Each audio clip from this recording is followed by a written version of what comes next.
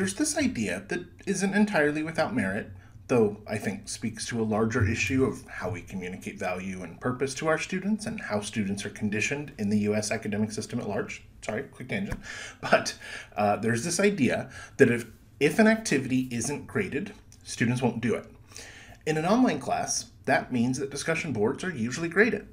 They often are in face-to-face classes as well. We tend to call it participation and grade accordingly. But that grading often works in different ways. In a face-to-face class, we usually don't document every single student and whether or not they spoke up that day or what they said. We tend to look at trends instead. How often do we recall students speaking up? Were they absent? It's not a perfect system by any stretch, and it allows for particular students, often already in positions of elevated privilege or status, to dominate conversations. It can ignore valuable perspectives from students whose backgrounds, environments, or cultures have discouraged them to speak up. And it relies on our memories and feelings, not data.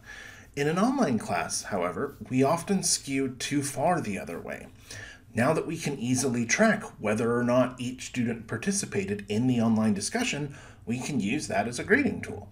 But that means the quiet student who speaks up a handful of times over the quarter, but always with something insightful to say, will have a pretty great participation grade in a face-to-face class and a poor one in an online class. Data is fantastic, but let's never forget that data is a tool, and tools are almost always both helpful and harmful. Further, we often grade these discussions differently. In a face-to-face conversation, things are said, responded to, ignored, or brought into larger conversations, but again, they're not typically documented. When grading, we recollect what we think was said, what we felt about it, our sense of its weight in the conversation, and often just that it existed. And we grade based on that. Dwayne spoke up consistently over the quarter, so gets an A. Yasmin spoke up a few times, but her points were often ignored in the larger conversation. She gets a B. Sharon was always present, but almost never spoke, so she gets a C, for example. In the online discussion, though, we have a record of the conversation. We have the transcript right there in front of us, which opens up a new option. Grading not for existence, but for quality.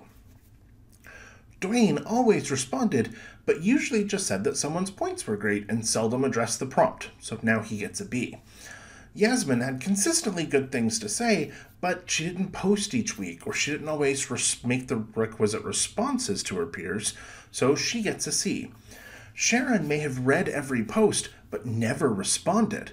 She gets an F. The same circumstances, but the tool used pushes us, often subconsciously, to grade differently. Further, when we grade based on quality, students have to be always on. They can't work through a problem within the discussion because being wrong initially can mean a poor grade. And if I'm not confident at the outset that I think I have the right answer, if I think I'm going to be wrong, then I might question participating at all. If it's a bad grade for having the wrong answer or a bad grade for not participating, well then why spend my limited time on that discussion? I'm getting a bad grade either way. Grammar and spelling too will factor in ways that they don't in a verbal discussion. So as you think about whether or not to grade your discussions, keep those things in mind. Are we building our discussions in a way that disincentivizes students from participating? Are the grades in our class a measure of students' mastery of the course outcomes, or a measure of how well spoken they are? Are we grading students on their spelling, if we wouldn't do that in a face-to-face discussion? Make sure that whatever grading structure you are using, if using one at all, isn't creating or furthering existing inequities.